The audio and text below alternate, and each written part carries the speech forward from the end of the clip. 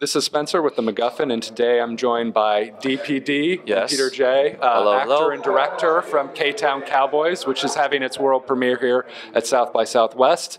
I want to start with you, DPD, in the sort of grand picture of things, and that there's a lot, like, I enjoy the film, let me get that out there first. Thank you. But watching the film, one of my concerns was that there's so many different things going on, you know, between the terminology and all the different characters and stuff like that. What was it like trying to balance that all out so that it wasn't necessarily like, so that it was cohesive and understandable? Because there's just a lot going on that you want to, and it's, I mean, it's all interesting stuff, so you want to give it its proper time. I mean, you could make it a 3-hour film, but no, it's definitely a challenge because we knew it reading the script, you know, and going forward, but we wanted to stick by it. And then in the post, we had to make some decisions, and we actually cut out a handful of things because, like you said, it was a lot of information, especially in the beginning. You're just thrown at with all this information. But I didn't mind it because I wanted people to feel a little bit overwhelmed, like it is when you come to Ktown and you see this world. It's overwhelming. Like it's a whole new secret world that you're being introduced to, and I wanted to feel like it was bigger than life. Early on, I was going to make the poster just a montage of just a bunch of different people, you know. For me, this was always like an ensemble cast, and Ktown being a character itself too. So the terminology, the weirdness, all the different characters, we just kind of embraced it. It was a little bit of a challenge in post, but that was definitely the idea, was to give you like, throw everything at you at once and overwhelm you with like, what is this world? You know, there's a whole nother galaxy out there. So that's very cool.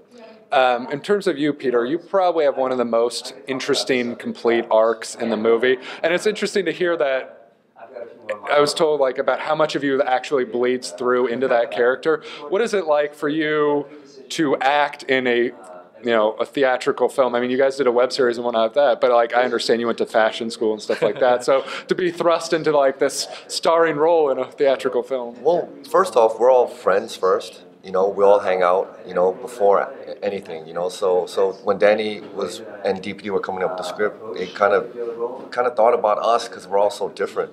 And so they'd always ask me about my background of, you know, fashion and that's true. Like I'm that dude. I love working out. I look the way I look. I look like a dude. I guess people might judge me that way, but I'm not.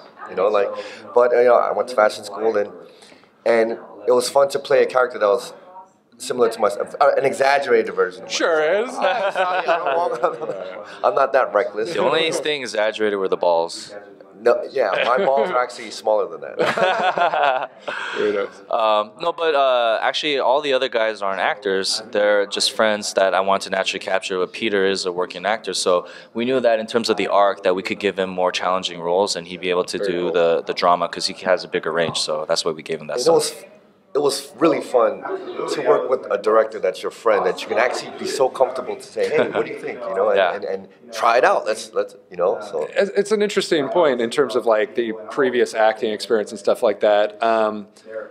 Is it more beneficial? I guess it's hard to say since you're so deep into it. Is it more beneficial to have that familiarity and camaraderie in terms of trying to get people to act? Is there versus, you know, trying to get certain emotions or whatever as actors? Like, is that a challenge at all, or is it because you all know each other so well? You know, it's so easy to play off. It depends. When we did the web series, that's exactly the kind of thing I was into. I didn't want to have any real actors, quote unquote actors. I was very big into kids. When I first saw the movie Kids, I was like, this is a documentary? What is this? It felt so real when I saw these kids being themselves. Like, I know these kids. That's like my degenerate friends and me when I was in high school. So that really inspired me, and I've always been into that. Like, I didn't grow up wanting to be a film director or anything. I just happened to stumble upon this by luck, and I don't know what happened, but somehow I got to where I'm at. So when we did the web series, I felt that way. I didn't want to have like quote-unquote actors. I just wanted to have a real group of friends and capture the camaraderie that they have based upon our script and guidelines, and we wrote the script based upon who they were in real life. I was just trying to, you know, art emulates life. I did that to the 9th degree on this.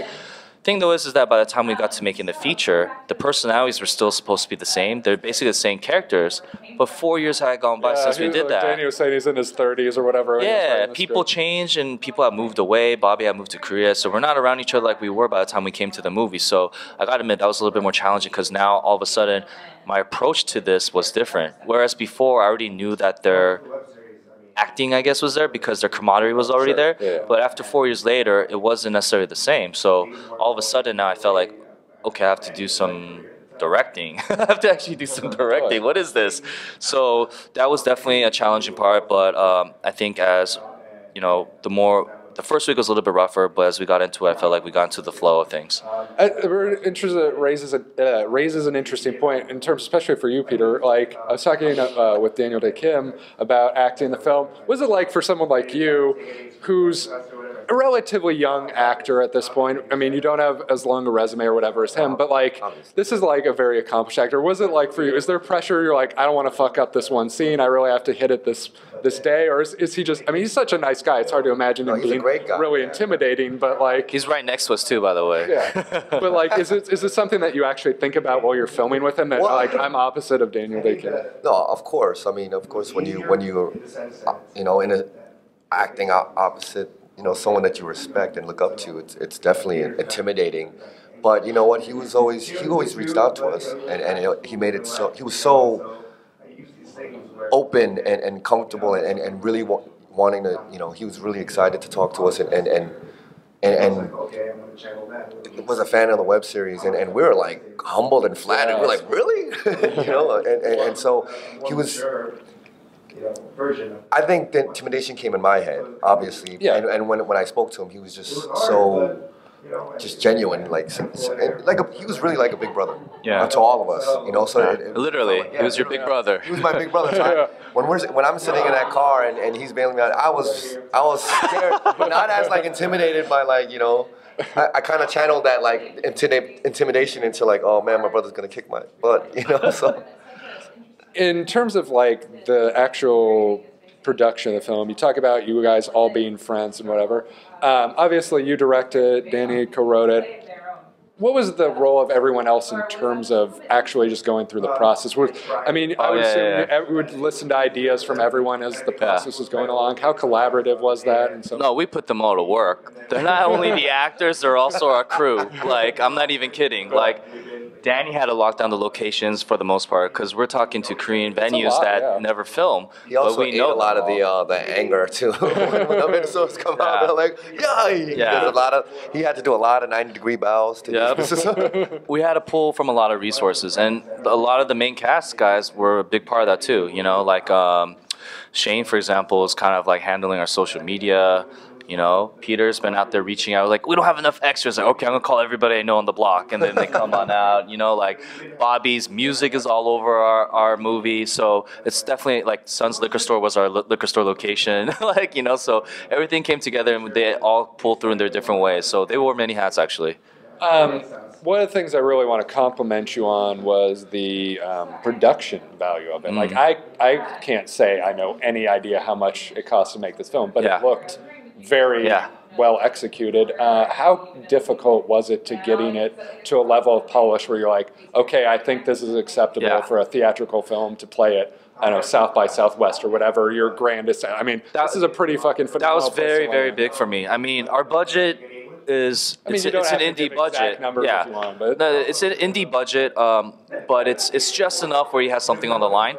And I wanted to make sure that we allocated enough for it to look like a quote-unquote film, you know? Like, for me, like I said, I didn't grow up being a film guy. I wasn't a guy who was like, knew all the technicalities of film or like geeked over like, you know, the production crew and all that. Yeah. So I thought from a regular moviegoer's perspective.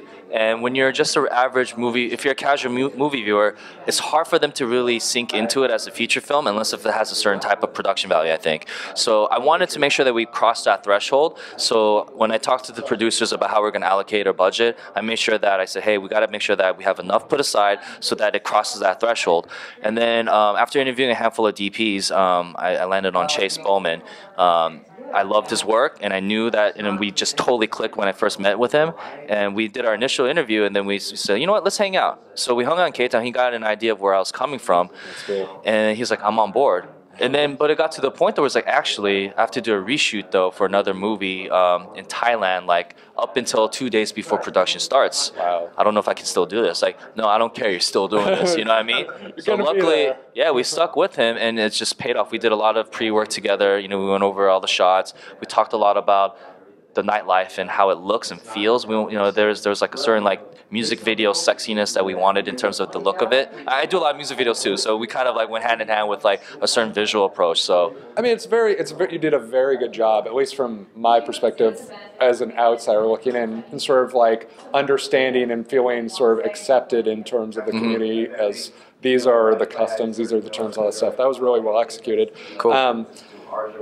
Now that you guys have done the web series and done this, though, when you look out towards the future, is it at all scary? Because between the web series and this, you're working with all your friends, you're in a very safe sort of environment, and it probably, unless you're planning to do Ktown Cowboys too, like, which, who knows, like, I'd probably watch it, like, it was enjoyable the first time around, but unless you're going to work with your friends again, you're probably going to be drifting off with other people. Is that sort of a little scary since there was that comfort level there, or is that exciting because you're looking to try something unique and different, or what is it like, I mean, for both of you in terms of acting and directing? I mean, personally, for me, it's not scary. Like I said, I work a lot in the music entertainment industry, so I'm kind of used to like being around people that might be intimidating, or oh, there's this big name here and I have to direct this guy, or I have to deal with some hard issues. So I'm pretty comfortable with that now, but it's so much more fun doing with your friends, right? Like, you don't have to worry about this person's ego, or is this guy gonna, you don't have to, that step gets skipped. You can just focus on,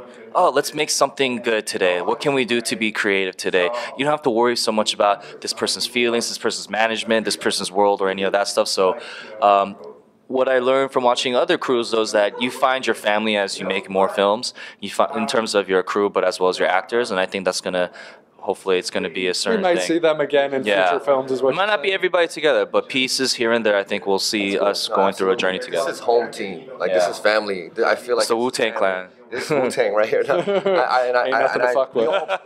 We all believe in each other so much. And I'm really excited to like sit back and see everyone's ascension, and then to one day just be all over the world and sit back and call each other. I'm like, yo, what are you working on? What are you working on? And then just looking forward to just joining forces like Voltron again and working on something. And like I said, no matter what we're doing, we're always going to be friends. So, you know. You made me think an interesting thing, though, in terms of like, yeah, I have no doubt working with friends is the best way to go. But is there ever any difficulty if something's not right, or if you have to do something again, or if something's not wrong? Because like, I imagine it's sort of being like working with family or something like that. You know, they say never do business with family or whatever, because if something goes wrong, you have to be like, you kind of fucked up that take, we're gonna have to do that again or something. Like, is that at all difficult for either of you in terms of like dealing with him? Sometimes you're like, I want to do it this way, this is the best way to do it. I don't know. I always had complete trust in him, actually. And I always got nervous. You're the easy one to work with? Well, I always got nervous when he didn't say anything to me, actually. So I'd always go to my, hey, you good? And you just give me a thumbs up, like, and a nod and a smile, like, you sure? Like, you know, you can tell me if you're not happy, if it's not according to your vision. No, this guy came to set, like, super prepared. Every take we were doing, like, I knew he thought about his face expressions, like, by the words. You did. Shut up. You know you did. He had it all planned out. So I would be like, this is great. Why don't you tilt your head a quarter this way? This is what you need to change.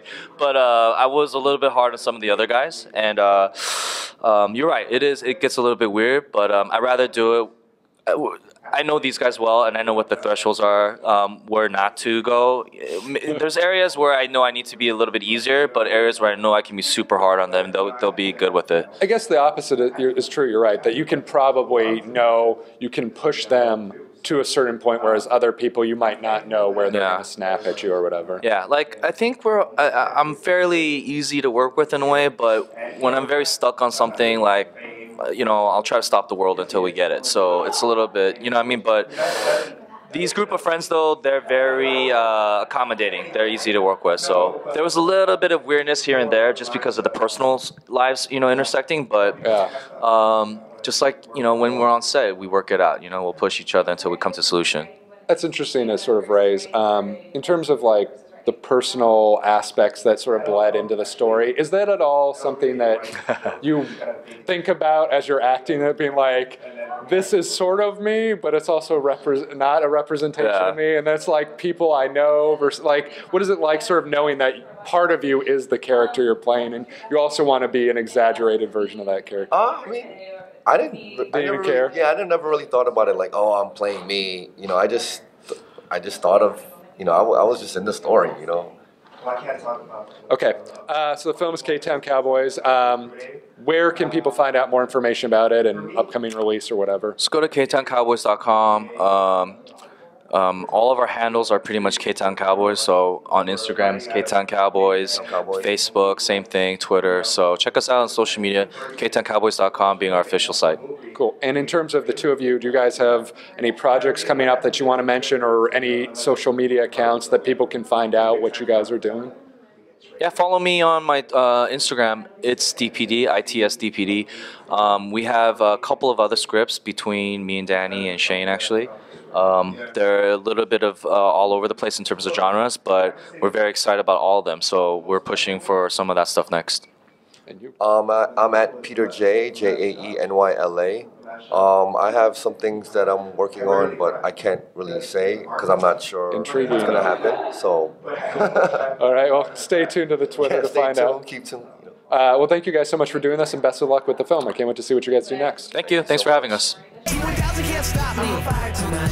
Magneto can't stop me. I'm on fire tonight. Even Zod can't stop me. I'm on fire tonight. It's tight, don't even try to bite the side style. Mr. Spock can't stop me. I'm on fire tonight. The Wrath of Khan can't stop me. I'm on fire tonight. The Borg can't stop me. I'm on fire tonight. Because I've got space game and it feels alright.